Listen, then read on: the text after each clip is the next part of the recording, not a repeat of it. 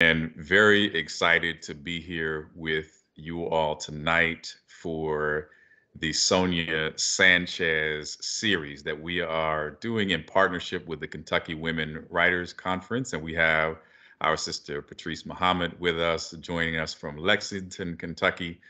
And she will come and more formally introduce the series and our speaker here momentarily. But let me just say, this is the first year that we've done the Sonia Sanchez series at the University of Louisville at the Anne Braden Institute, but it has been a long-standing series that has brought in a number of powerful speakers. The series, of course, is named after Sonia Sanchez, the legendary poet from the Black arts movement. And the series attempts to honor her work and to also lift up writing and poetry as a form of activism and social justice work. And so we bring in speakers who speak to that intersection, who have used their voice and used their pen and their writing as a form of not only artistry, but activism, and to be able to speak to that about what that looks like. Because there are multiple ways to do activist and justice work. Some of it is policy, some of it is agitating in the streets, but some of it is also within the academy, but some of it is in artistry. And so there are a number of ways to make interventions into the injustices that we see in the world. And some of that is through writing. And we want to lift that up with this series. And so we are very excited to have with us tonight a writer from Detroit who is quite prolific. And her name is Jessica Caremore. You probably already know of her because she is nationally acclaimed and globally renowned. She has been on HBO's Def Poetry Jam, which is where I first encountered her before meeting her in person at the Ohio State University at the Hip Hop Literacies Conference, where she was already doing, I think, Black Girls Rock and Black Girl Juice. I bought a Black Girl Juice t-shirt, and just so glad to have met her. What a dynamic poet that she is. And she, I'm sure she will talk about later, but just wrote a poem honoring the new Supreme Court Justice Ketanji Brown Jackson that has gotten picked up by the likes of Oprah Winfrey and circulated. And so you know the Oprah effect is going to put you out there even more than you already are. And so that just happened last night and this morning. And so we are so glad to have her with us tonight. And we will hear from Jessica Caremore, and then we will have an opportunity to have questions and answers and a little bit of dialogue from her when that portion of the program has concluded. And now I want to hand it over to my co-convener and organizer, Ms. Patrice Muhammad, who is the longtime director of the Sonia Sanchez series and committee member of the Kentucky Women Writers Conference. Patrice. Thank you so much, Dr. McCormick, Brandon, as I like to call him. Thank you so much. Again, I am Sister Patrice Muhammad, President-elect of the Kentucky Women Writers Conference, which is the oldest women writers conference in the country. Each year we host an activist writer in the name of Sonia Sanchez. Sister Sonia is a brilliant poet, educator, and scholar, co-founder of both the Black Arts Movement and of Black Studies at the college level. At 87 years young, she lives and writes in Philadelphia, PA. Sonia's influence in Kentucky is immeasurable, as is our guest today's influence in the state of Kentucky, Jessica Caremore. This is her second time as the Sonia Series keynote speaker. Jessica is a full-time artist and mother. No shade to anybody who, they work in the academy and do some other things along with their writing. But let me tell you, Jessica is a full-time artist and mother. In no particular order, she is a poet, playwright, publisher, producer, filmmaker, and rock star. Her image, voice, and poetry were among the opening exhibits in the National African American History Museum in Washington, D.C. As Brandon mentioned, her poem honoring the next and first Black woman Supreme Court Justice, Ketanji Brown Jackson, was shared yesterday by media mogul and philanthropist Oprah Winfrey. Jessica has her own recorded album, Black Tea, The Legend of Jesse James, and appeared in person and recorded with hip hop artists including Common, Nas, Jeezy, and Talib Kweli, and one of my favorites also, non-hip hop artist, jazz artist, Roy Ayers. She's executive director and performer in Black Women Rock. Jessica is the author of several books: The Words Don't Fit in My Mouth, The Alphabet Verses The Ghetto, God is Not an American, Sunlight Through Bullet Holes, We Want Our Bodies Back, and the memoir, Love is Not the Enemy. Born in Detroit, Jessica represents her city, our city, in both word and deed. Please join me in welcoming this world-traveling wordsmith who is hip-hop, funk, and rock and roll, our dear sister, my dear sister, Jessica Care Moore. Thank you. Can y'all see me? Yes. I see you, and I see our brother Brandon, and I see a lot of people with their initials. So I want to just say thank you so much. I appreciate both of you. Kentucky Women's Writers Conference is such an important conference for me. When I was first asked, this is my second time doing the Sonia Sanchez keynote, so just honored to be asked more than once, because there's a lot of poets and writers who would love to do a keynote that has Mama, we call her Mama Sonia or Sister Sonia's name attached to it. So really honored. Dr. McCormick, thank you so much for being a partner in this and for the university to come on board. And I really, really wanted to come in person. So I'm hoping that we can manifest that reality maybe in the fall. So I like Louisville a lot, actually. And when I've been there with Patrice and spent time there, we saw beautiful horses and really beautiful community there and really wonderful writers there that I got to meet. So happy I want to just mention when I was first asked to do this many years ago, I was in a transitional space in my life. So my son, King, who's here, not making noise for the next 90 minutes, is 15 now. He was a baby. And I was just leaving a marriage. And it was a very, very, what my friend calls a very coarse time in my life. And so when I got the letter, I think I still have the letter, to the invitation to do the Kentucky Women's Writers Conference and to actually do the Sonia Sanchez keynote, I literally cried. And normally I don't cry for getting a gig because it's work to me. But I was in such a space of not feeling 100% as good as I feel about myself right now, as good as I feel about my work normally. I was in a very kind of a sad space. And so that invitation was one of the things that propelled me and made me wake up and go, hey, Jessica, somebody remembers who you are. And even though there's energy around you that's trying to get you to think that you're not important or not necessary, somebody says that's different. And so just thank you for that moment, because I will never forget it. It really absolutely helped me, push me, because I had just had a baby. So when you're an artist and a mother who's been not working, because people stop calling you when you're pregnant. It's the most interesting thing. I'm like, but I need money. So, especially when you're becoming a mom, but people are like, oh, well, you're busy pregnant. So we're not going to bother you with gigs and money to help you take care of the child. So, so respectfully, that's something that we need to fix in community, right? That make sure that when women artists get pregnant with children or have children, that doesn't mean that they don't want to work. And I really worked up until I almost pushed this baby out of me. I was big and fat. In my last gig, I think I was probably my stomach was humongous. I shouldn't have been on that plane on Delta, but Delta let me go. And I did this gig. I wanted to test myself to see how hard I could read these political rowdy poems with a baby inside of me. And that's why I have a wild son that I have right now to this day. So that to say, just thank you. Really happy to be here. If you guys want to put your cameras on, you can. I understand if you may not be together. I mean, I'm really tired because Oprah then called me out of the poem. So I ain't had no sleep. I've been doing interviews and it's been really beautiful. And Microsoft Teams don't let me clean up my appearance. So this is what it is. Okay, it's as pretty as it's going to get this evening.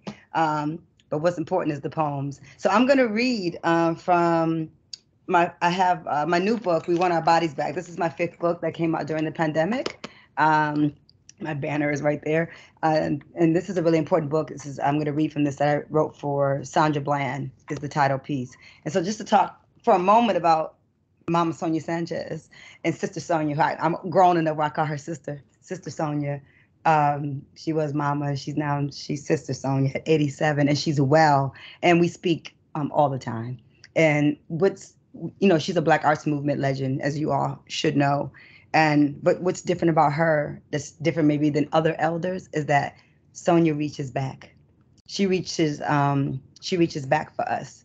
And not everyone does that, and so that's made a difference in my life, that I can call Sonia Sanchez, not just this. I was a little Black girl at Cody High School reading her poems and books, and then one day my life, something happened, and now I have her phone number, and now I've done countless readings with her over the last 25 years, and she's a dear friend to my son. Her and my son shared. I made my son on her birthday.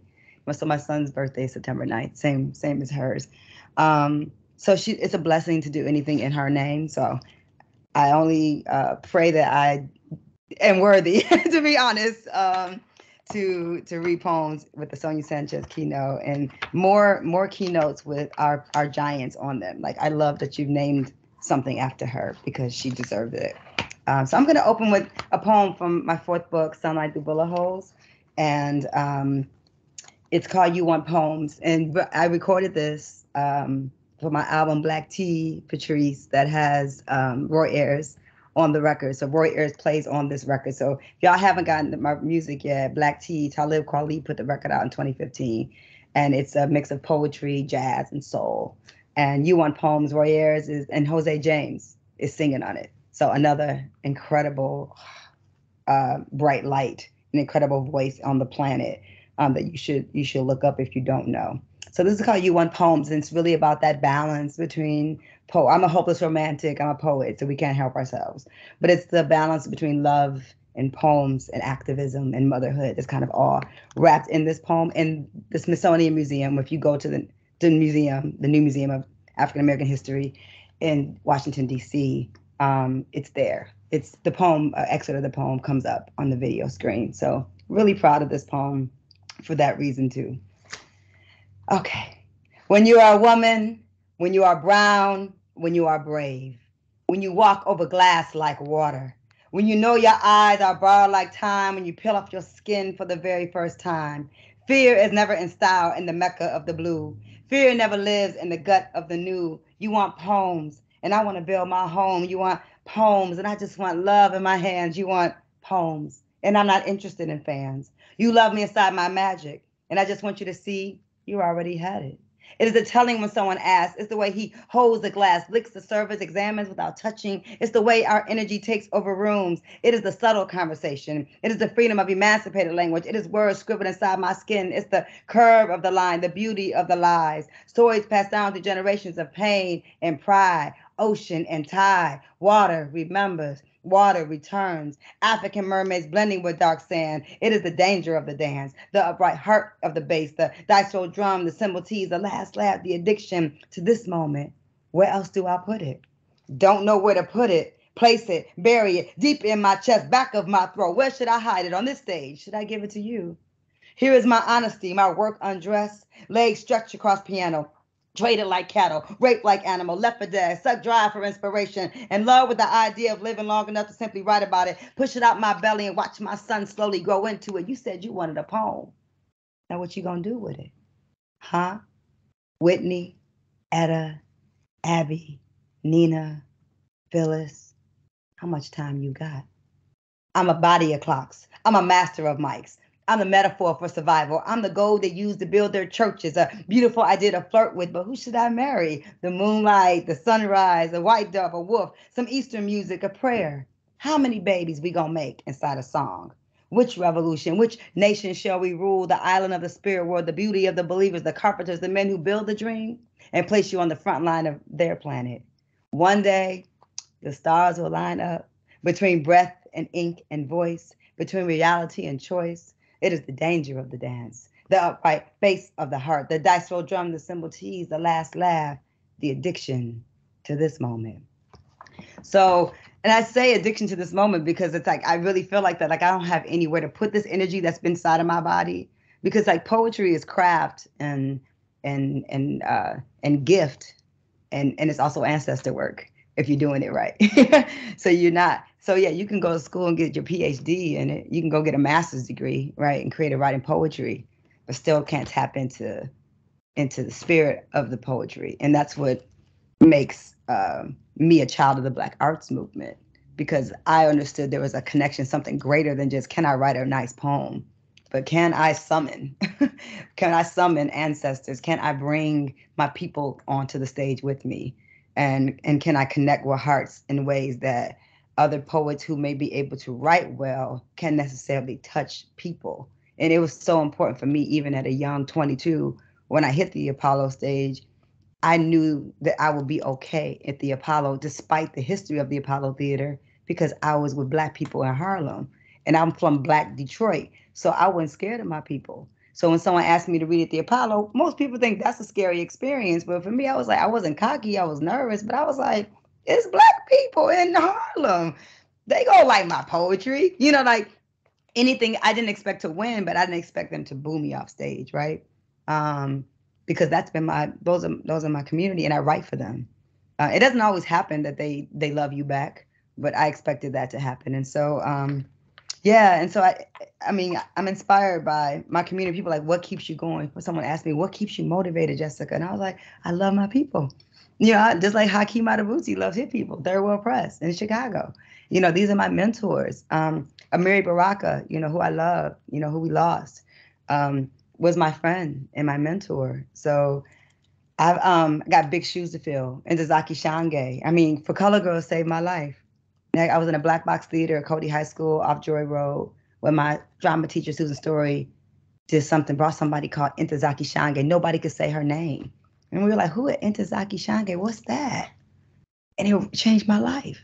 And it changed my life. Someone who I read and admired, read all her books, ate up me some books of Intezaki Shange. And then to be able to become friends, right? And to become someone that can actually read with her for many years. And I got to spend some time with her before she passed away. So yeah, I'm really blessed. Let me just say that. So I just wanted to read something from Sonia Sanchez Series. I really want to share my new work with y'all. And in the spirit of Amiri Baraka, this piece really reminds me of Amiri and Sonia Sanchez and Lucille Clifton and Jane Cortez. And these are people that came before me. And you know, people in like hip hop, we say like, you know, you dropping names, you know, like, why you dropping all their names? And people saying that about me forever. But I have to lift up the people who came before me, because they did so much work to make it so much easier for me to say, hey, I'm a poet and I'm a Black woman poet. And it's still, none of it comes easy for us. None of it comes easy. And, you know, I've been joking about being tired, but, you know, like what Oprah Winfrey did for me, like, but Oprah didn't, you know, she did it in a very, like what happened with me and Oprah on that call with Win with Black Women. I'm on this beautiful call that I've been on during the pandemic with sisters from all walks of life, a lot of political strategists and different folks that they're not always in the room with artists like myself who have the same political ideas, who are pushing their platform, but they don't know how to utilize us. And this sister, Joteka Edie, knew my work as she was a fan since she was because the Apollo is a place I can't escape and I don't run away from, because Joteka Edie was watching me when she was 14 years old. She only 10 years younger than me, but that's where she was at, right? So if I'm 22, that's, you know what I mean? So she's like a fan, and she's like, well, we need you in this space, Jessica, with Donna Brazil and these other sisters, you know, like it's important. And whereas some people would never see the connection, right? They separate artists from politics, when we all have the same community wanting the same things for our people. And she brought me into a space, and I just humbly did what I do. And that's what I tell people, and the people that are on this call, I don't know if you're students or whatever, but no matter what, like as long as you are doing the work you're supposed to be doing, you don't got to chase after nobody. You don't got to try to get somebody your CD or get even, you know, anybody like your book. You do your work and invest in yourself. People are like, oh, Jessica, you working so much. And I was like, I'm not really working a lot during the pandemic. I'm actually spending time, I'm just investing in myself because I'm my best bet. So I believe in my work. So I invest time and energy into my work, whether I'm making money doing it or not. And the end result is I get to take care of my family and I get to buy a home and get to have a decent car and put food on the table and travel when I feel like it. And I'm free. And I've been free for 25 years. And that's a priceless kind of existence. You know, I'm very, very, very blessed. But this is called Where Are the People? It had nothing to do with what I was saying. Where Are the People is a poem I wrote. It's about, I mean, we all dealing with gentrification all over the country. Detroit is no different. Patrice, when you come home, I don't know when last time you've been here, it's a very different city every 2 weeks. I'm almost running into something like, oh, what's that? So it's called Where Are the People? I wrote it for the Cass Corridor, and Patrice would know what the Cass Corridor is, this area by Wayne State University that they now call Midtown. And me and my son King got a pizza from a new pizza spot. They gave us pepperoni. We don't eat pepperoni. So we drove around for about a half an hour up the Cass Corridor, Midtown, looking for a person just to give a pizza to, and couldn't find anyone to feed. Now, back in the day, that would have back in the day, meaning like, I don't know, less than 10 years ago, maybe 6 years ago, that would have been very easy to do. And so I wrote this, Where Are the People? For the bodies we can no longer locate. Where are the one-way tickets? Who signed the death certificates? Where are the magicians, the madmen, the toothless, the smoothless, the poets, the corner store prophets, the bus stop historians, the traffic stoppers? Where are the people? Where are the blues? Under which pile of gravel? Where are they buried? Hurricane Cass Corridor, Hurricane Cass Corridor. Where is the soil, the soul, the socks, the soles, the shoes? Where is the heroin? Where are the pills? Where are the women? Where are the thrills? Where is Cass Corridor? My student asked me, is it a building? Is it that way? Is it this way? Your school is sitting in it. I answer, you is it? The dogs are walking the people. The dogs have parks. The parks don't have children. Where are the people? The stepped over, the forgotten Holocaust, the fragile, the beautiful, the fast talkers, the backward walkers, the 3 a.m. stalkers. Where do they take them? When will they return? Where is the balance? Where is the money? Where are the schools? Where are the people? We all got Wi-Fi. Nobody getting high outside. Where are the beds? Where is their heads? Where are the recognizable street signs? Where is Joe Louis? Where are the black people? My white neighbor asked me, Jessica, where are the black people? Where are the chosen people? Where are our hearts, our guitars, our bass players, Kenny Mack, Anthony Tolson, rest in peace? Where are the anointed, the children of God? Where is the sage, the holy water? Where is the black imagination located? How much does it cost per square foot to rent there? Is there a rent to own your own black imagination option? Where are the couples fighting in the alleys? Where are the purple flavor Mad Dog 2020 labels? Where are the needles? Where is the good time? Where did all these damn bike lanes come from? Where is the line to simply exist? Where is the painted line to live, to breathe? Where are the parks with swings? Where are the children supposed to live? Where are the children supposed to run? Where are the twilight teasers, the moonlight mythology makers? Where are our military vets, our mentally ill? Where are the people? Where are the people? Where are the people? San Francisco, Oakland, Harlem, Detroit, Chicago. Do you know? Do you know how? Have you seen them? Did they all die so New Detroit could live? Did they all die so New San Francisco could live? Did they all die so New Harlem could live? Where is your conscience? Where is this nonsense coming from? Where is humanity? Where are the people? The one-way tickets? The message is still in the bottle. Where are the indigenous? Where are the salt mines? Where are the people? Where are the people? Where are the people? Where are the people when you find them? Please tell them I have an overpriced gentrified cheese and pork pizza with their names on it. Tell them I am writing for them so they won't disappear without a fight. So that's called Where Are the People? And I'm taking off my jacket because y'all, I'm in my house. I pay my heat bill. It's warm because it's Detroit. So it's, you know, it's cold. It's a little cold in the D. But it's actually, but I'm warm. So y'all good? We're good. Thank you for y'all too for staying. Thank you. I need to see some faces. So thank you to Brandon and to my sister Patrice. For staying on with me. So I'm gonna just calm my little self, my energy down a little bit. And I'm gonna do something a little more quiet. It's not quiet in the way that I can be quiet anyway. I wrote this for Ndizaki Shange, who likes Sonia Sanchez, who's just informed me. I wasn't as close to Ndizaki as I am to Mama sister Sonia. But I did get to know her and she reminded me a lot of myself in many crazy, wild, beautiful ways. And this is called I Used to Be a Roller Coaster Girl. And I wrote this because me and Intozaki were in Miami together. I was sitting with Sonia Sanchez and Abiodun Oyewole and Umar Ben Hassan and Babatunde from The Last Poets, and me and Intozaki. And there was a sister, Aja Monet, a poet, had gathered them in Miami to honor them for something called the Maroon Festival. And I wasn't like officially invited. She said I could come. I wasn't there working. But when I found out they were going, I was like, oh, I'm going. And I asked, I said, where are they staying? And she said, oh, it's a very expensive hotel downtown Miami, something Miami Beach. I was like, okay, I'm grown. I'm going to stay at that hotel. So I got myself a room for the weekend. And it was the best choice, best thing I ever done in a long time. I went down there. My brother, Brad Warren, fellow poet, met me. And I spent my mornings with Intozaki and Sonia and Dune and Umar and Babatunde. And that was like I don't know whether that was in the summertime, and we lost Intozaki that October, so some months later. But after that, she began calling me on the phone. But she was just a very wild, beautiful energy and said all kinds of beautiful, wild things, and didn't have a filter. And so she reminded me so much of myself, because I just say kind of whatever I want most of the time, especially the older I get, like the more crazy I become with my language and like my just uninhibitedness. And we were laughing about roller coasters, and she said, oh, Jessica, I used to be a roller coaster girl. And I was like, me too. And we talked about not liking roller coasters as women. And so I wrote this for Intozaki. I used to be a roller coaster girl. I used to be a roller coaster girl 7 times in a row. No vertigo in these skinny legs. My lipstick bubblegum pink as my Panther 10 speed, never kiss. Nappy pigtails, no brand gym shoes, white line, yellow short shorts, scratched up legs, pedaling past borders of hummus and baba ganoush, masjids and liquor stores, city chicken, pepperoni bread, and Superman ice cream cones. Yellow, black, blended with bits of Arabic, Islam, and Catholicism. My daddy was Jesus. My mother was quiet. Jane Kennedy was worshipped by my brother Mark. If you're young, you don't know who Jane Kennedy is, you got to Google her. She was super fine, okay? My mother was quiet. Jane Kennedy was worshipped by my brother Mark. I don't remember having my own bed before 12. Me and my sister Lisa shared. Sometimes all 3 more girls slept in that queen. You grew up so close, never close enough. I used to be a roller coaster girl, wild child full of flowers and ideas, useless crushes on Polish boys in a school full of white girls.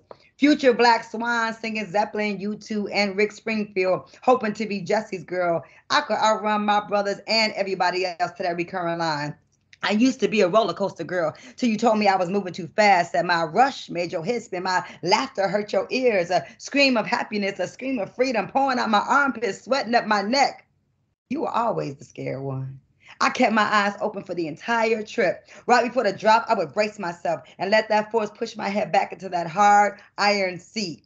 My arms nearly fell off a few times, but I kept running back to that line when I was done. Same way I kept running back to you. I used to be a roller coaster girl. I wasn't scared of mountains or falling. Hell, I look forward to flying and dropping off this earth and coming back to life every once in a while. I found some peace in being out of control, allowing the blood to race through my veins for 180 seconds. I earn my sometimes nicotine pull. I buy my own damn drinks, and the ocean still calls my name when it feels my toes at its shore. I still love roller coasters. And you grew up to be afraid of all girls who could ride fearlessly like me. So there's that. And that's just to say that if somebody is trying to take your joy or trying to make you feel crazy because, I don't know, maybe you're over 30 and you still like to wear leather pants, like, let them go, cut them off and wear your leather pants. Are we good visually? Can y'all see me okay? I'm on the screen. Okay, I just making sure. Nice and big. What'd you say? Yeah, we're good. Nice and big. You've got the main. Can y'all see that screen? I have? Yes. Can y'all see that I have pipe cleaners in my hair because I'm black and I got pipe cleaners in my hair? Okay. I do, because that makes the locks curl. You know what I'm saying? So I got these little, demi nose. Anyway, so this is called "I'm Not Ready to Die," and I wrote this. I'm not gonna not cuss. I do have an F-bomb in this poem, but respectfully, I'm gonna just, y'all know what I'm saying. I'm just gonna I'm going to just be quiet and read the poem, and I won't say the F-bomb. But it's called "I'm Not Ready to Die," and I wrote it when someone, it was some years ago now, called me and said there was a woman artist crawling on the ground at an award show. A woman artist crawling on the ground at an award show who's probably got millions of dollars.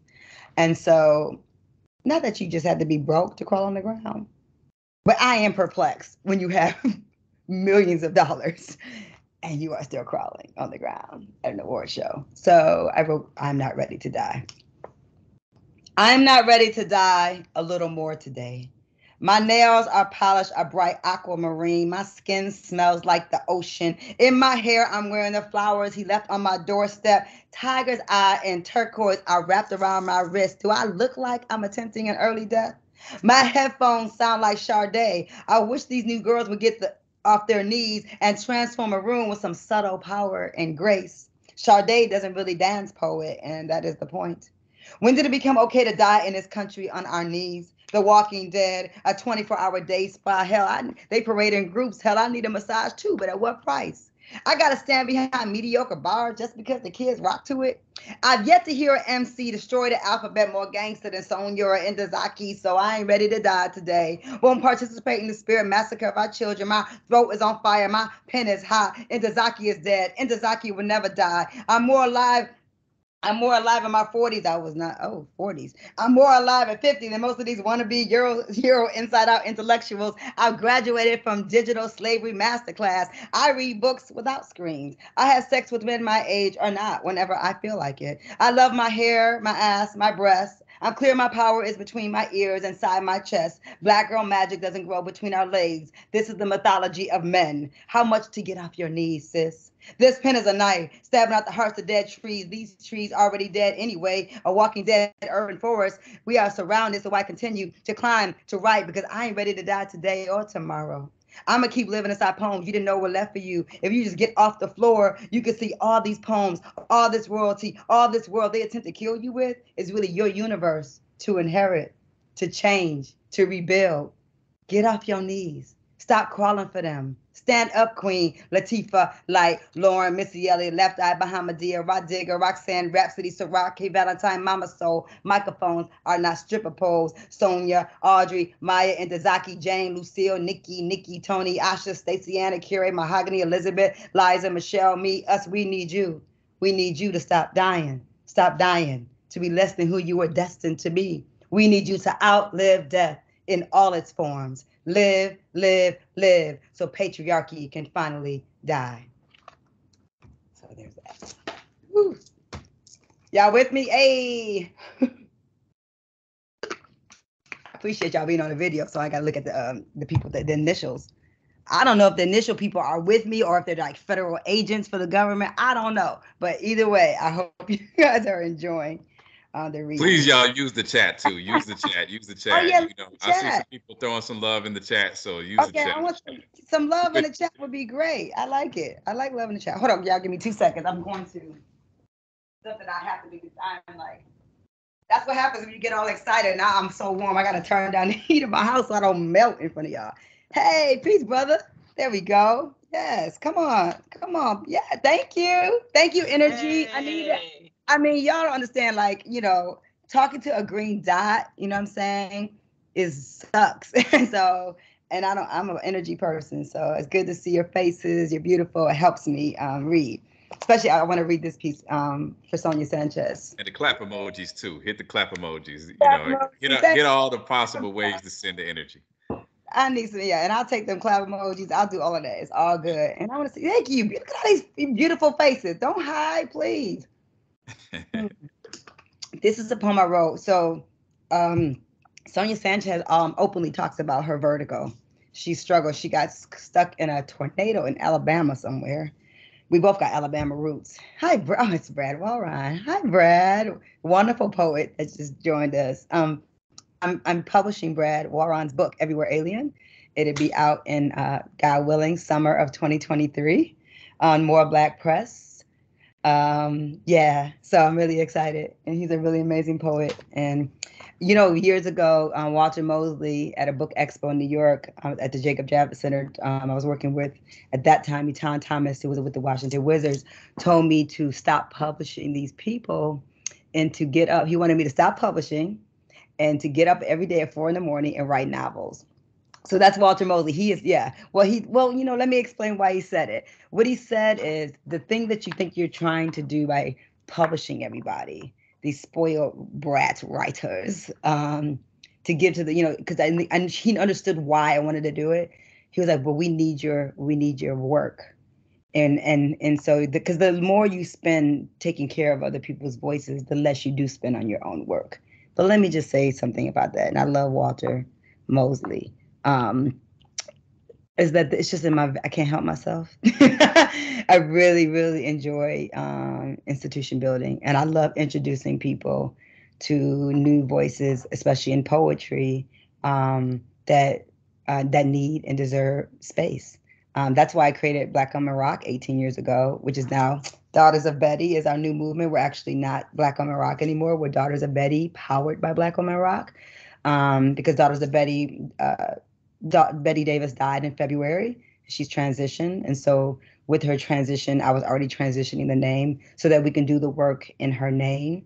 And so it's deeper than just like some cool hashtag of Black Women Rock. It's more about the movement of Daughters of Betty and uplifting her name, and also continuing the legacy of what she was about and creating scholarships for girls, but leaning in towards Black and brown girls who don't have access to instruments inside schools, and giving money and scholarships, and mentorship through the women that I work with who are internationally known, to get them to learn how to play bass and electric guitar. And so we want more guitar players. We want more Black girls playing guitar in the world. And so that's what's one of the initiatives that we're working on and doing successfully.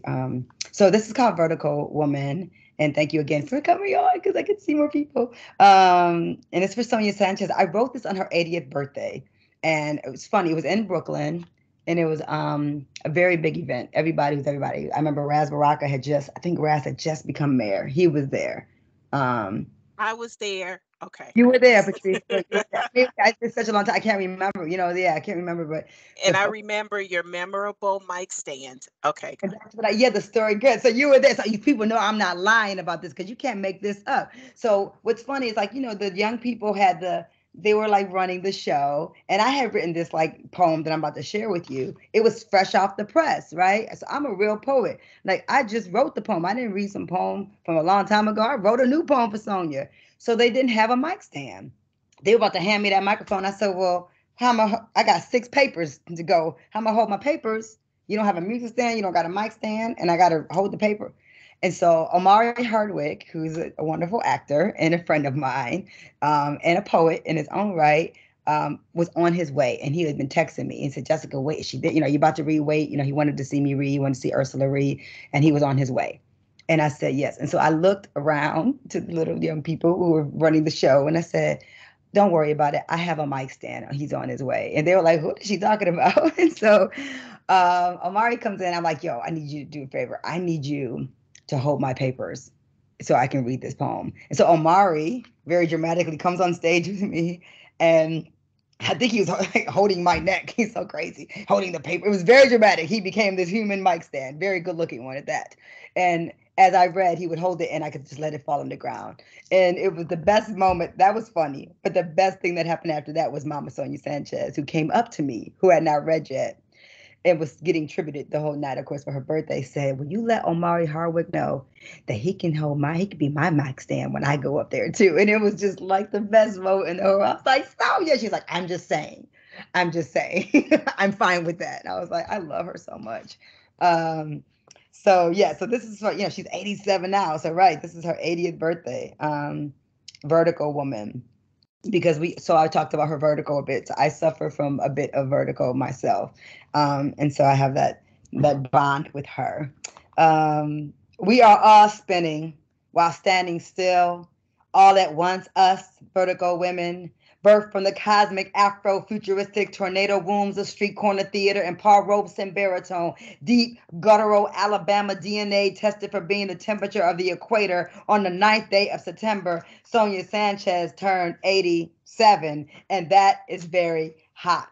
You have rescued so many of us under a soprano sky, us blue, black, magical women from the bowels of mainstream beauty. We sisters dreaming just to be loved honestly with the nose and breasts and lips we were born with, to be safe in the house of a friend. Our internal wounds salted and licked by exile wolves whose spirit kill women who read books, who create sanctuary in their own home, who find joy in the discovery of their own bodies, like the singing coming off drums. You allowed us our own image as necessary mirror, as template, as model. Everything is not a thin, collapsed American nightmare. You promise this is not a small voice. While holding our dreams in your throat, cocoons turn to butterflies when you speak. You told us there was something left behind, something priceless we could spit out and shine off and share with our daughters, something they could never silence.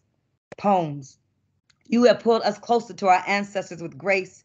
You made them more accessible. You, literary goddess in a den of language thieves, a fortress of love, a ginger tea, a warm miso soup. You break the sky open with your sunsets of peace. Pull haiku from your curls and carry them as children. Say them backwards sometimes just to see if the story ends up the same way. There is balance in all things. Shake loose our skin so the mask is no longer necessary. Make it wearable art. Make it glow. Your poems know, so we can hear how Train would have played it. Your poems laugh so that we can recognize Malcolm's smile on the page.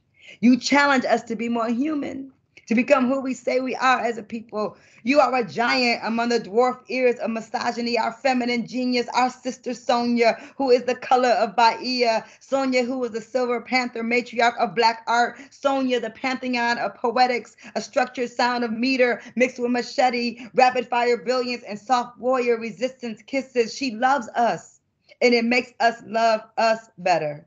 Sonia gives us permission to live aloud inside our magic, to not be confined to definition, and taught me to own the space I was in while I was in it.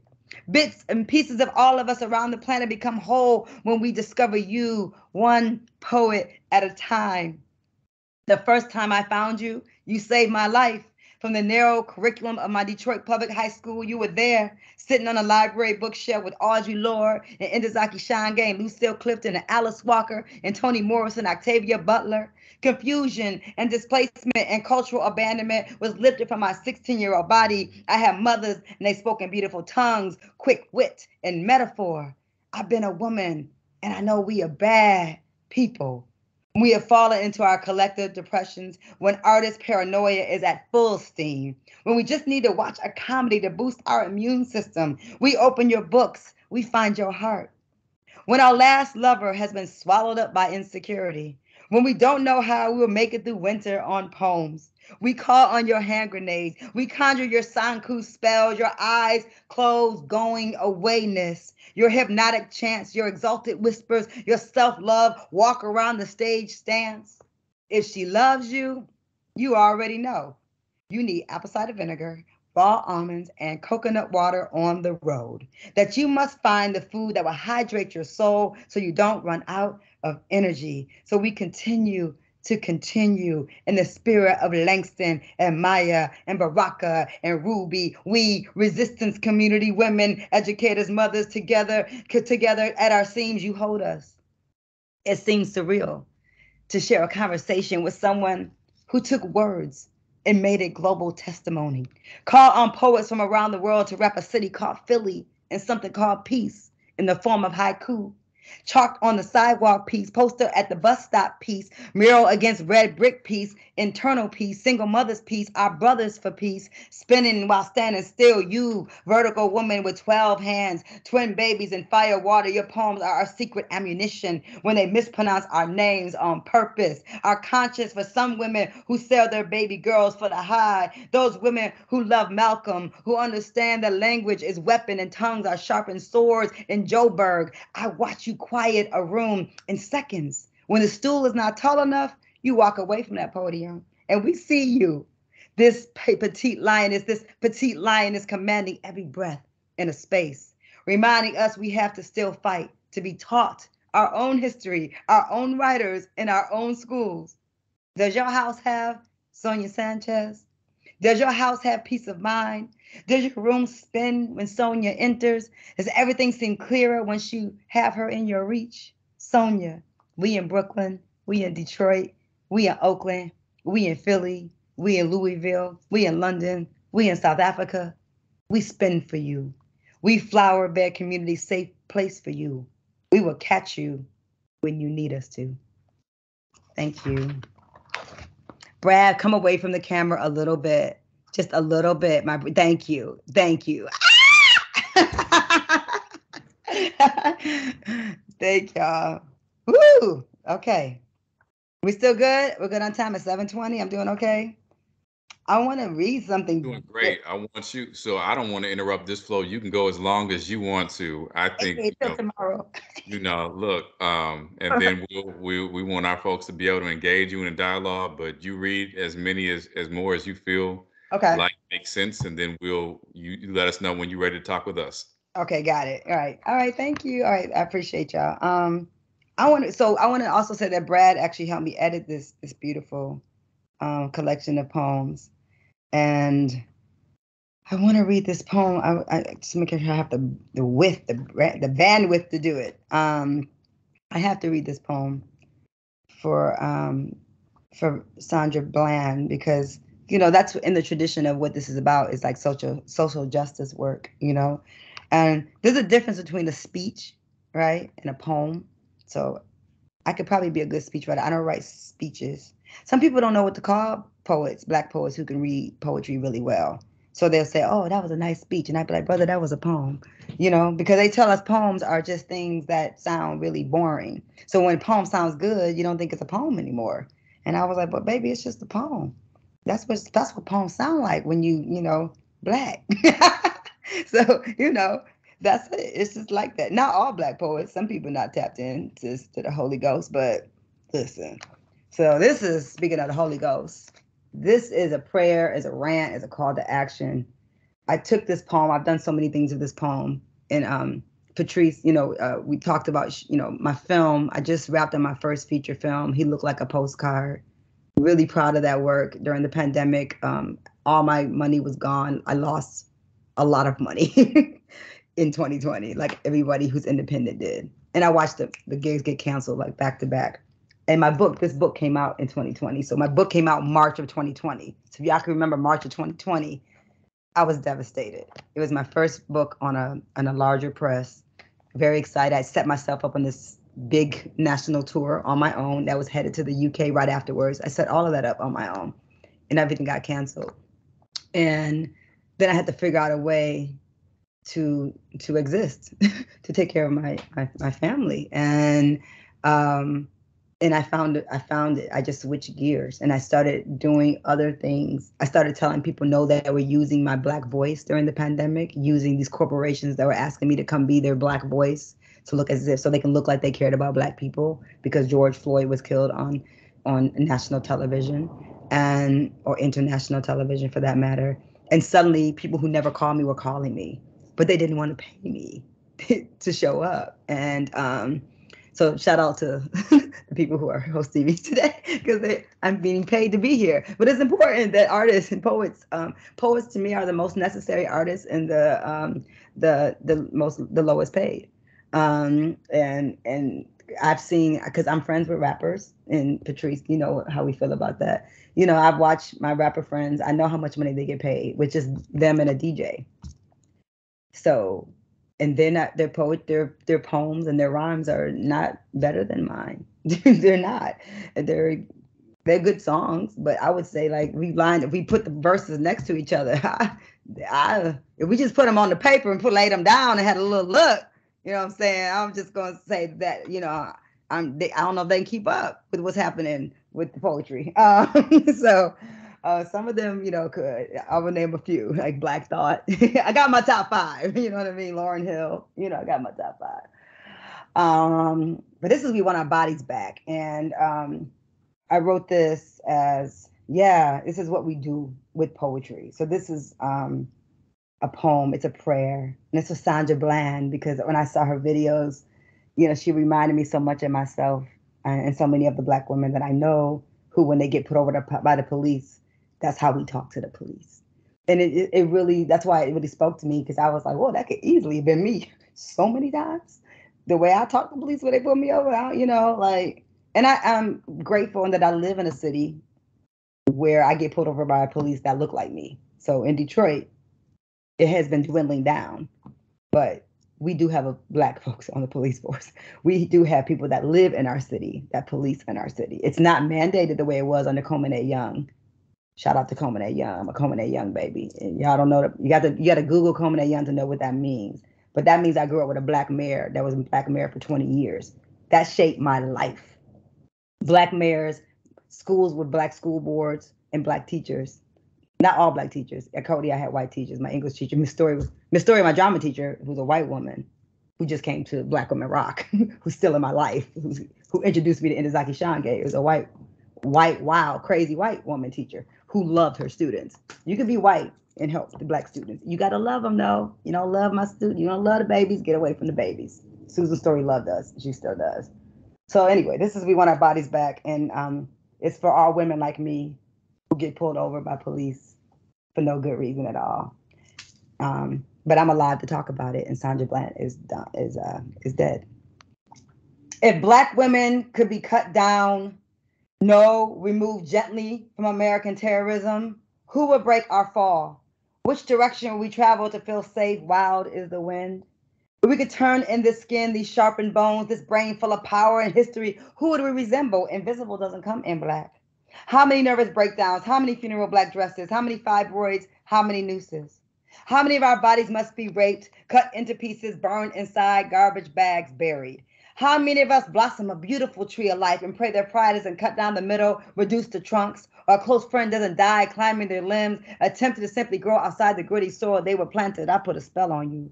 Holly hobby ovens, Girl Scout cookies, and Barbie dolls don't prepare our revolutionary daughters born with capes and wings to have a pig's knee pushed into their backs. Girls raised by wolves taught to disappear, to be quiet, to not talk about it. How much Black breath is allowed space in the state of Texas, a place that has sucked the life out of countless, miscounted, uncounted, brown, poor women die here.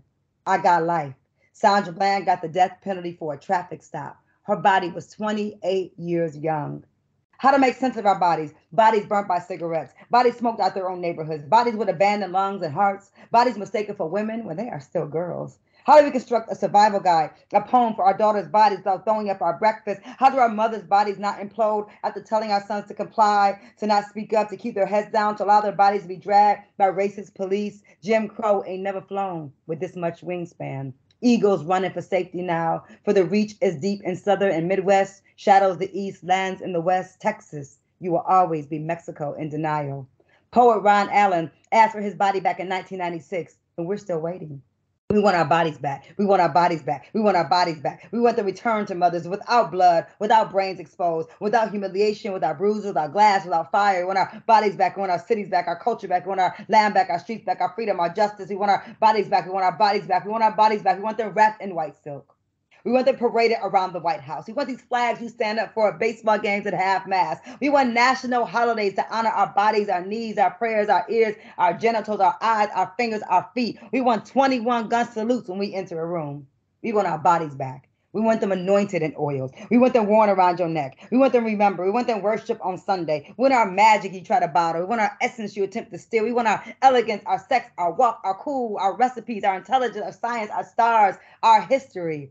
I want my Moroccan nose. I want my holy water breasts. I want my side legs. I want my alien arms. I want my Ivory Coast mouth. I want our breath back. I want our time back. I want your foot off our girls' backs. I want all your badges back. I want you to evaporate into dust like swatted moths. Don't cut me down from the noose. Let my legs dangle for the devil. What a spectacular magic show. Why you turn the cameras off? Why you turn the cameras off? This is a simple ballet. You got front row. This is your venue. This cell, this hole is no one's home.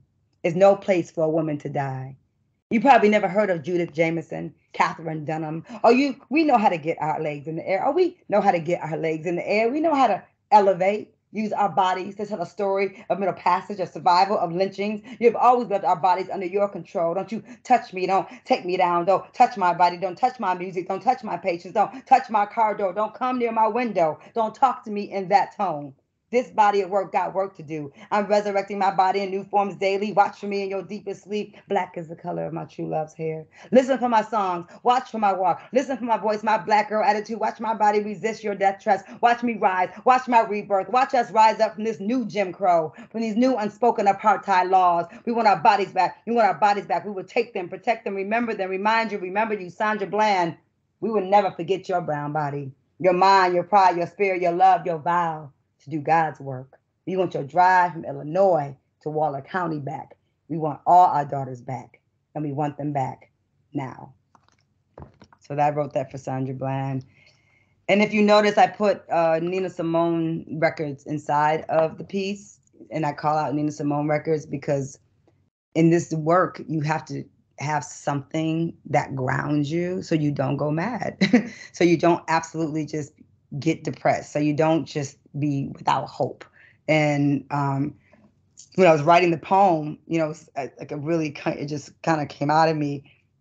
I brought Nina Simone's energy in it because she's one of my models as an artist, a kind of artist that I, you know, would love to be and be compared to, like, not because I can sing like Nina Simone, but the choices that she made are similar to the choices that I made. So why people like Oprah took 25 years for her to know who I am, right? Not that she didn't know who I was, but really, to be like, I've been doing this work for a long time. But sometimes people do the work their whole lives and nobody in another space like that ever says their name. And that's not for nothing. Like it's a problem.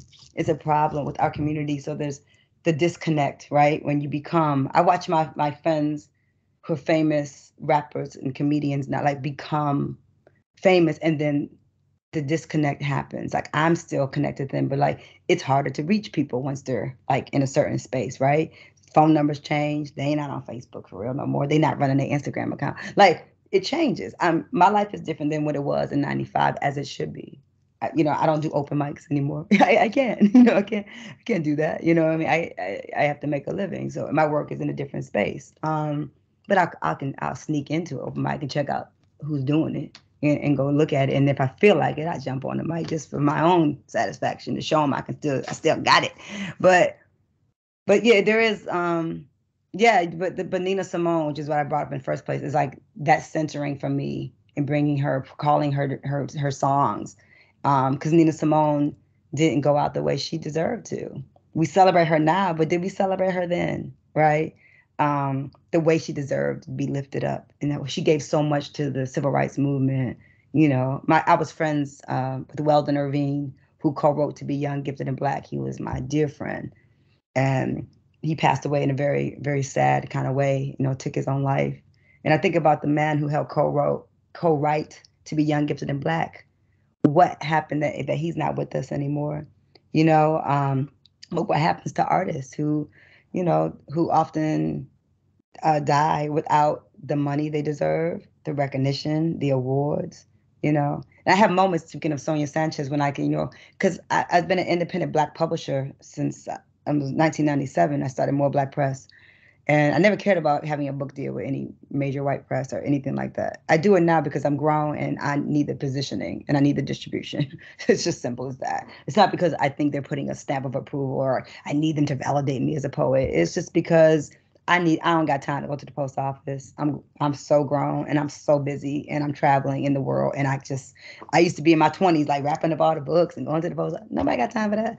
So it's a positioning thing for me. And a transition for me as an entrepreneur in a publishing house to grow in that way. But it was never my intention I like being independent. I like being able to write what I want to write, not someone telling me what to write.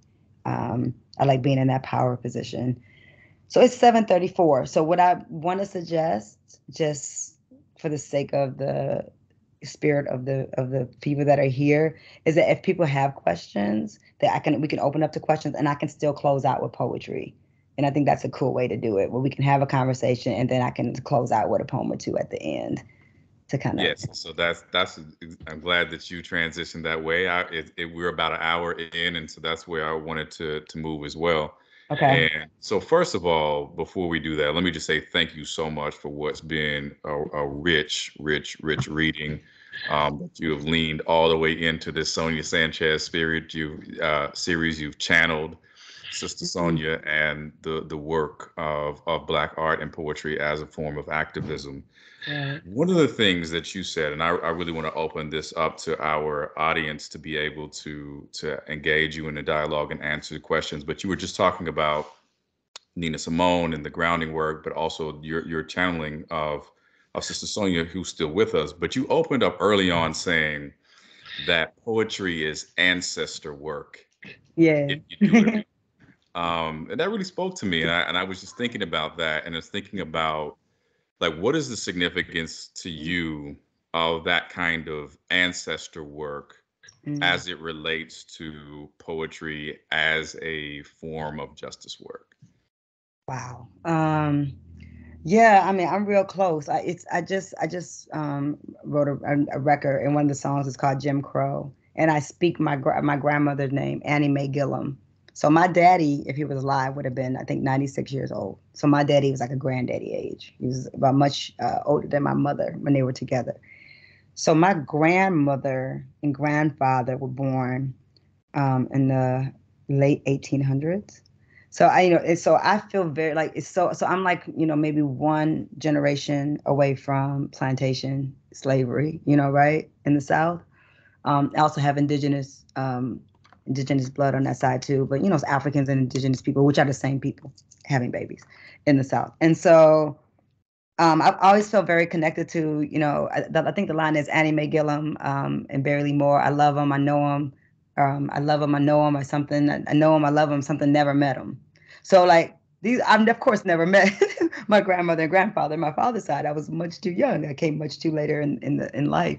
But I feel very connected to them, right? And yeah, ancestor work is, knowing. And then my daddy died in '94. And my life changed very fast, Brandon. Like I went from like, just reading poems at my daddy's funeral to, I mean, it was like a year later, maybe I moved to New York. I never would have left Detroit unless my daddy had died. So that was like my daddy in spirit pushed me out of Detroit and said, go to Brooklyn. And so I just believe in spirit world. I feel very connected to ancestors who are with me because I know when I read, like there's, when I'm writing, I'm by myself. But when I begin to read, I know that I've never been alone.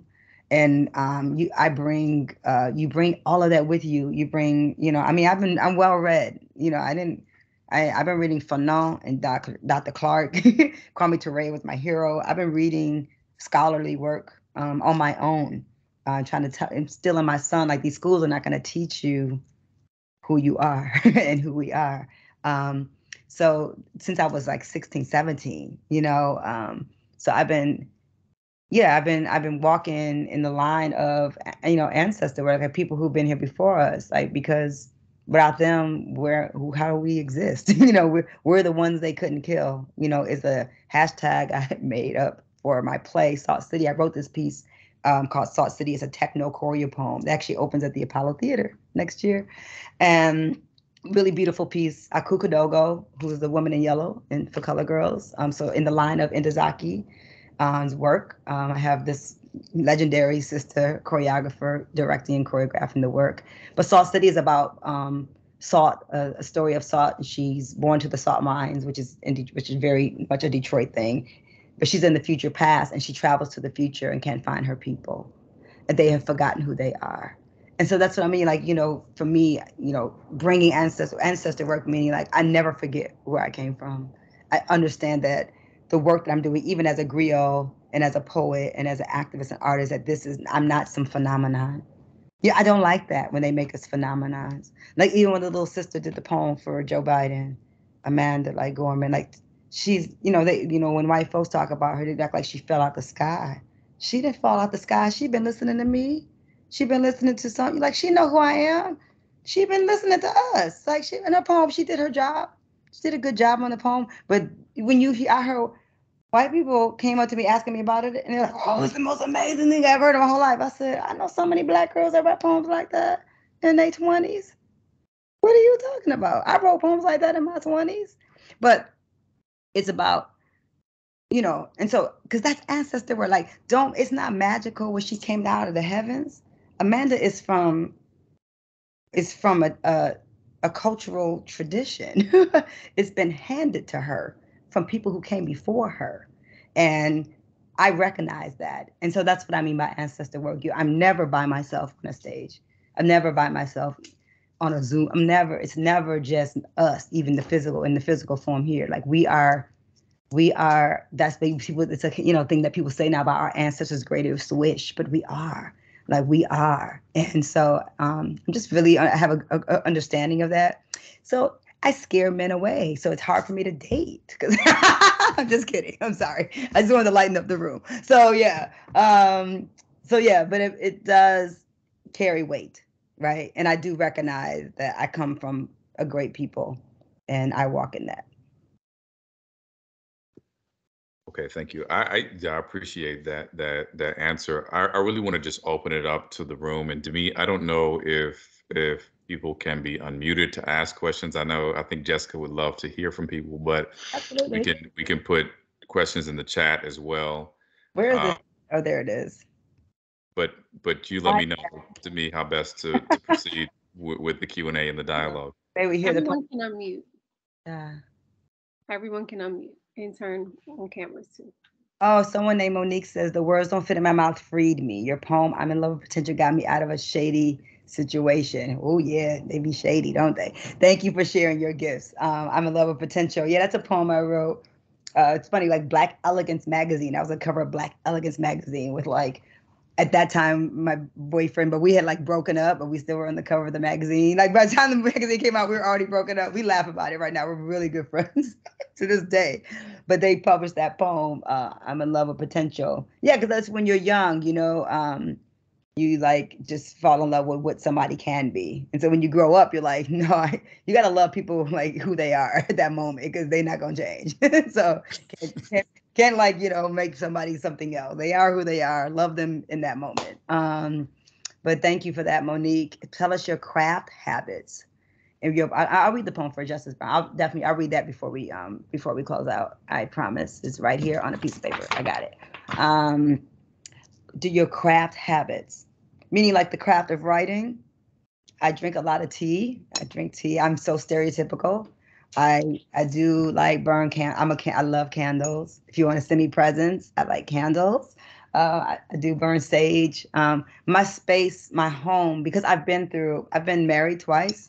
And so my home, I have a beautiful home I bought in Detroit in a neighborhood that's a Black historic neighborhood. It's where like Aretha used to live and Smokey Robinson and all those cool people lived right in this neighborhood. And so I bought a 1924 house here. It's really, old and beautiful. And I like old homes and the character it brings. But yeah, I forgot the point I was making even, to be honest. What was the question again? I don't know. Oh, craft habits. So I write at night a lot and it's a very solace kind of space. And sometimes I write with music. I like to have music. I write in the shower. I wrote a rock and roll album. It's called Rock and Roll Nigga. I spell it with 6s. I won't say the word, but that's the name of the album. And you can feel free to ask me all kinds of questions about that. But it's 10 songs. I don't know if you know who Patti Smith is, but Patti Smith is one of my favorite artists, and so she's a rock artist. What's funny about Patti Smith is that like if I was white, they would compare me to Patti Smith. I'm a poet that makes rock and roll music, but because I'm a Black girl, nobody puts me in the same sentence with Patti Smith. So I always put myself in context because I know I'm so Patti Smith. I'm always going to get a t-shirt that says I'm so Patti Smith. So I am so Patti Smith, and she has roots in Detroit, and she's a great poet and a rock artist. And so she had a record called Rock and Roll Nigger back in the 60s. That was for Jimi Hendrix. That was very controversial. And so for me, the title and the work itself, it's a very radical album. It's very feminine, and it's very sexually powered. It's very politically powered, and I have a lot to say on the album. But it's a Black rock and roll album, but it's poetry with Stephanie Christian is an amazing songwriter and vocalist, and she is destroying this record. And I wrote it for her voice. But it's very much on purpose. The name of the title of the album was going to be The Fire This Time, which was a nod to James Baldwin, but I felt like it was too safe. And so we gave it a more radical title so that we can talk about this thing called inclusion in rock and roll, and that we have this open conversation about why Black women are not in the Rock and Roll Hall of Fame on the level that they should be on, and that they're not educated. People don't educate in music, historians, in schools, they're not being taught about this music that they created. And I'm working to change that. And so for us, the title was so that we could engage the conversation. The people talk about Black women in rock and roll and how we're treated, not just by white rock radio stations, but by Black urban radio stations that don't play our music. So this record is an attempt for me to get urban radio to play some rock and roll and then not to be able to recognize that the music is really good. So they got to play it. So do my poems ever surprise you? Do your poems ever surprise you? Do you go to write something and discover that there were other words that needed to come out instead? Yeah, all the time. I mean, yeah, I'm always like, oh, and I get excited. You know what I mean? Yeah. Yeah, sometimes poems come out very fast and I'm inspired. Like I was on the last 3 Common projects and I love Common. Shout out to Common. My brother Rashid out of Chicago. I'm on Beautiful Revolution 1 and 2, myself and Morgan Parker, which very different kind of poet who's based in the West Coast, but it was really great that Common had me and Morgan on his records, bookending him, right? And so, but Kareem Riggins is the producer. So when Kareem Riggins from Detroit, incredible drummer and producer, worked with Glasper and all kinds of people. Esperanza Spalding produced her album. And Kareem sends me music, and not everyone who sends me music, I don't get inspired that way. But when Kareem sends me music, I can write to his work pretty quickly. I can tap. There's an energy in his music that I love, and I can just write. So Common, when I did the first album, they're like, okay, we need you to do that in the second album. So when they called me, literally Common called and said, this is what it is, this is the concept. And I was like, all right, give me a minute. And I literally hung up the phone and wrote it and called them back and sent it to them, and they were going crazy. They're like, yo, they're trying to FaceTime me. I wasn't even cute enough to be FaceTiming. I was like, I'm not answering that FaceTime call. You crazy right now. So yeah, and so sometimes it just comes out, and I'm always surprised because I don't know what's about to happen. You start to write and then you're like, okay, now what's about to happen? And then you get to inside of the poem, you're like, oh, I think I wrote something that was kind of good. It's a very exciting process. And then Brad, who's on this call, he gets a poor Brad, he gets the calls because I have to know if it's good. And so you always got to find somebody that is your person. Brad's definitely on that list of people that I have to call to say, okay, is it good? Does it suck? Is it corny? I never want to sound corny. There's a lot of poets that, oh my God, it's very corny. And so, but normally when it's corny, it's because people don't think they need to read. So you cannot be a good poet if you don't read. You got to read something other than your own poems in order to be a good poet. You can't just be like, I'm so great, I'm going to read myself. You can't do that. Yeah, and then do I sometimes discover I need to say something else instead? Yeah, the Jim Crow poem I wrote, initially, the song is a poem song on the record that will be coming out at some point. I wrote it, I was inspired by what was happening with Kamala Harris, our vice president, because people were attacking her Blackness. And it really bothered me, the way that some of these groups are just on some divide and conquer type business and trying to separate our sister from her community. And so it bothered me. And so inside the song, I was actually saying her name. I used her name and I did all this stuff and then I got some feedback from a fellow artist who I was letting listen to the record. And he's like, maybe take her name out of it and then speak to the issue, because her name is going to distract from what you're actually trying to talk about, which was Jim Crow and new apartheid laws and Black light skin versus dark skin. And this is silliness that we have that separates our community to this day. And it really helped. So being able to be open to feedback and constructive criticism is really important if you are a writer or poet. You can't just think your stuff don't stink. You got to be like, oh, well, you know what? You're actually right. It would be better if I did this. And I would be remiss if I did not show this book, because we're talking about Sonia Sanchez. And this book, SOS Calling All Black Poets, a Black Arts Movement Reader,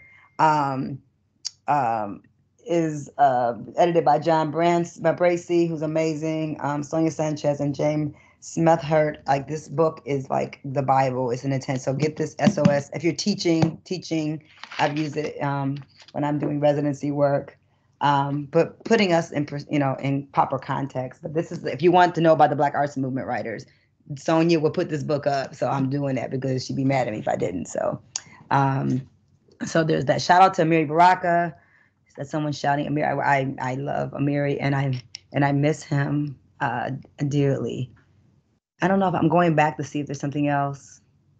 Any other questions? You even wrote a film, Prodigy. Oh, thank you, Booker. Aw, so nice, my friend Booker. Yes, I wrote a film. The pandemic allowed the time to shift. You've done phenomenal. These are people just saying nice things. Oh, thank you. Thank you, Booker. Beautiful as always. I appreciate you. Do other people have questions? I certainly don't want to talk too much, but I want everybody to have a chance while we have Jessica here with us. Yeah. So ask questions. I'm just kind of reading the chat, but yeah, if anyone has a question, I'm here for it.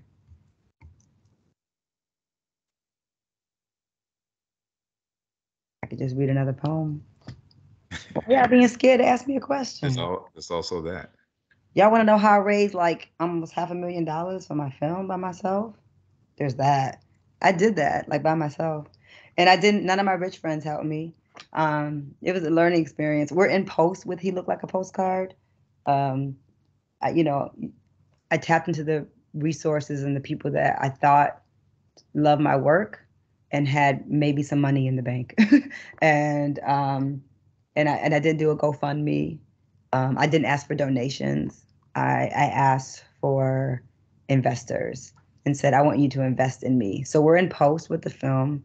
We are hoping to get accepted by a festival.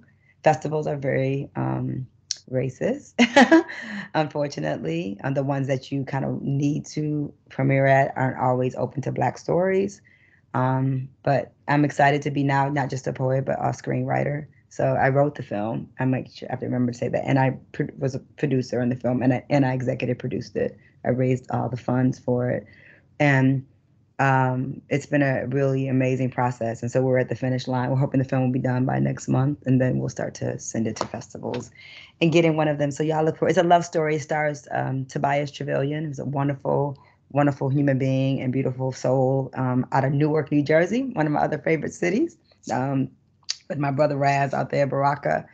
And Donnell Rawlings is in the film, comedian, and just, Nicole Gilbert, who went to school with me, lead singer for Brownstone. She came out of that Black Box Theater at Cody High School. So I wanted her to play my best friend in the film.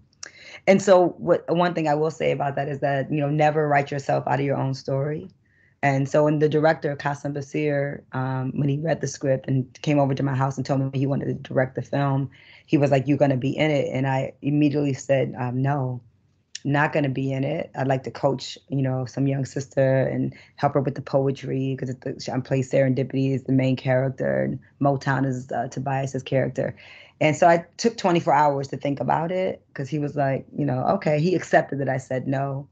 And then I called him the next day. I said, "Well, are you saying you're the director? Would you cast me? Because do you think I just want to be in a movie? Because I'm not interested in being in a movie. I'm interested in seeing the movie get made." And he said, "You have to do the film." And so I was like, I was aging myself out of my own story. I was doing what Hollywood would have done to me. And it was silly, but I did have that moment of like, the easy out would have been for me just to produce the film, because I love to produce and I'm good at producing. Now I'm directing and producing my first documentary film, Daughters of Betty. So I am doing the doc on this almost 20-year movement, rock and roll movement, with all these incredible sisters. And so this one got shot with 6 cameras. We did all these interviews. And so the goal is to spend 2023, the rest of 22 into 23, getting this thing polished and beautiful. and premiering it at some festivals, maybe in late 23 or 24, whatever. But that's my directorial debut. I love film, and I, that's what pandemic did. I shifted gears and tapped into some other talents that are inside of you, things that you think you can do. But I'm so busy gigging and doing gigs and working that pandemic sat me down. So I had to figure out something else to do with myself. And so I made a film. And I'm thinking, I'm not that I'm working. I always say that to people like, oh, Jessica, you're working nonstop. It's not that I'm working, I'm investing. I've been investing in myself for the last investing in myself for my whole career. I mean, my first 4 books, like these are more Black press books. These are not HarperCollins books. And this is the words don't fit in my mouth that the person referenced. This is God is Not an American. This is more Black press books. These are more Black press books. Just so we're clear. This is what I've been doing. Not to count all the other people that books I made. Saul Williams' first book, Raspberry Rocker, Danny Simmons. I'm doing Brad's book. He's on here. Brad's with the big time. Brad's gonna get distributed by HarperCollins and Amistad. So happy to continue to do the work. I just couldn't do it in the same way I was doing. But I did those people's books. I did Danny Simmons' full color, expensive book, and I love him still. He's one of my favorite authors on the press. And Asha Bandeli's book, and so I've been pouring myself and money and putting my skin in the game for a long time, and it doesn't stop. I enjoy being part of the work, because no one's ever taken care of me like that, and so I don't even know what that feels like to be taken care of in a way where I don't have to worry about anything. So I'm always, and I really enjoy investing energy, and the books are like babies to me. But just so we're clear, like I've been doing this first, and then this one came along. And it's cool. I could have done this too. I even like my covers better, to be honest. But this was a good learning experience, and I learned from working with Harper. And I was the first Black woman poet to be published by them since Gwendolyn Brooks. So big shoes to fill, which is why having a press that's a Black woman-owned press with distribution through Harper is a major accomplishment and a major move. And I hope that in years to come, it'll be something really special. So just getting started. Big excited about that. It's 7:57. Okay, so people are asking me to read this poem. So I was asked. I was muted, so I was saying thank you so much.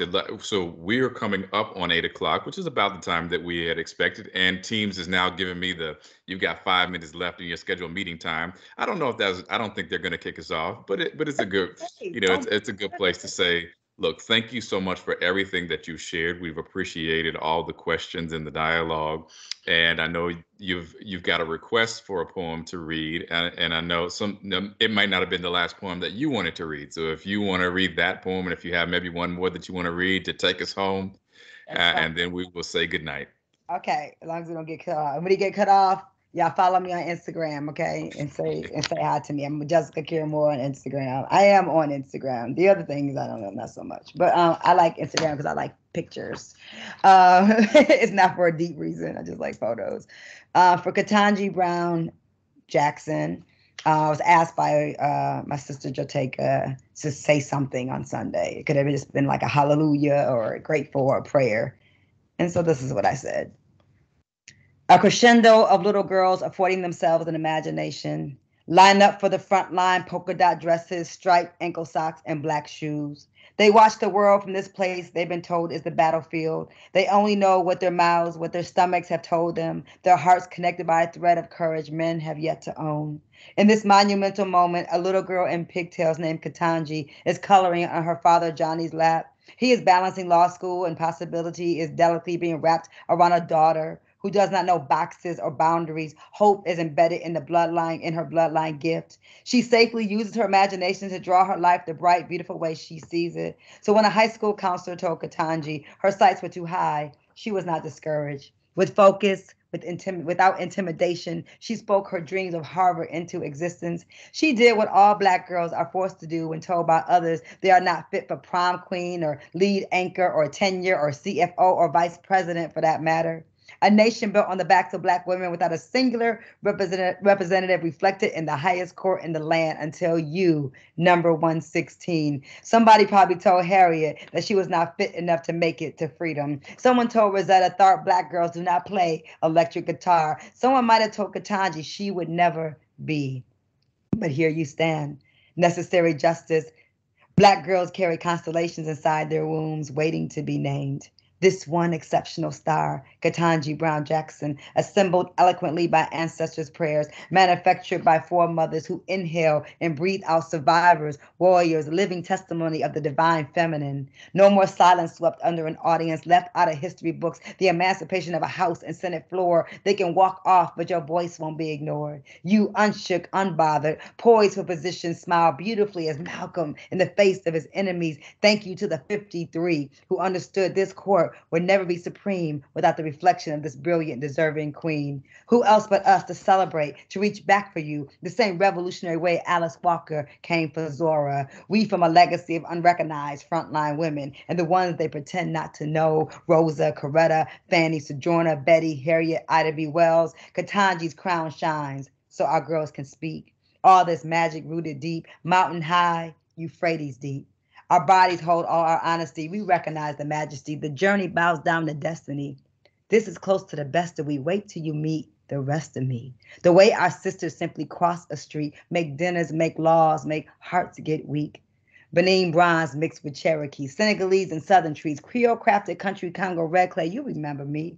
All stories travel through us, the ancient and the new ones. Our crown shines for the doers, the Black nerds, and the coolest. Won't she do it? Find a smile in the darkest narrative. Dust off that gold, adjust your crown. We see you, Justice Ketanji Brown Jackson, wearing it, even when you not wearing it. Your crown shines. Thank you. Thank you so much. We appreciate all of this. Listen, our program coordinator, Demi Wharton, has put in the chat. Please, before you go, make sure that you fill out the survey so that you can give us all the wonderful feedback from this event. Thank you. And thank you all for coming out. Thank you for being here. Thank you for sharing space with us. Thank you so much, Jessica Caremore, for pouring out your heart and your soul and doing that good ancestor work. Thank you. From a chair. It's hard to read poems from a chair. Virtual space. So we appreciate everything that you brought to us, and we got to figure out how to get you here in Louisville, Kentucky. I'm coming. I want to come. I miss Louisville. Yeah. And so with that, because I feel like we've been in Def Poetry Jam, I think Russell would just say, thank y'all for coming. God bless you and good night. Good night. All right. I love y'all. Thank you so much. Thank you for sharing space with me. And yeah, stay in touch, please. And I hope to be in Louisville, God willing. Thank you. God bless. Thank you. Thank you. Thank y'all for listening. I can see your beautiful faces, and even though you're just initials, I can still see you. But I can feel you. Thank you for the beautiful chats. We want you here. I want to come, Cynthia. I'm coming. So y'all make sure. Yeah. Thank you so much. This is wonderful. Thank you. Thank you for coming on camera. I needed the energy. Thank you.